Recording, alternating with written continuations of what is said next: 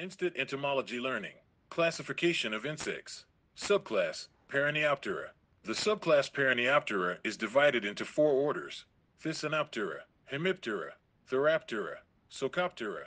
Order Thysanoptera, the thrips. Greek, thiasnos means fringe, pteron means wing. They usually have two pairs of very narrow, hair-fringed wings that looks like feathers. The clypeus, the head segments above labrum and labium form a cone-shaped structure. Only the left mandible is present.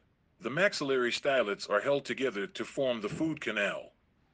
There is no salivary canal. The salivary duct opens into the front of the esophagus. Order Hemiptera, the true bugs, scale insects, mealybugs, whiteflies, leafhoppers, aphids, cicada, etc.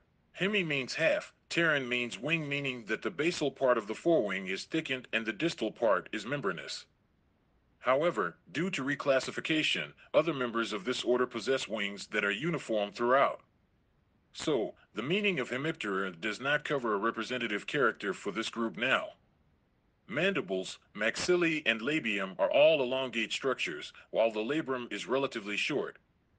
The food canal is formed by the opposed maxillae, which are held together by a system of tongues and grooves. Order Theraptera, the sucking and biting lice, ectoparasitic in both the juvenile and adult stages.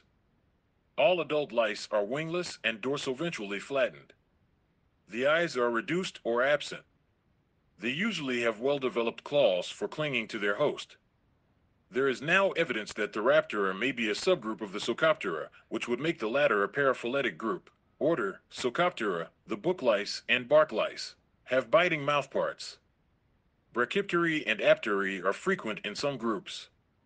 Head is the enlarged bulbous postclypus. This enlarged portion often has a characteristic pattern of striations. The eyes are generally well developed, but in many of the wingless species the eyes are greatly reduced.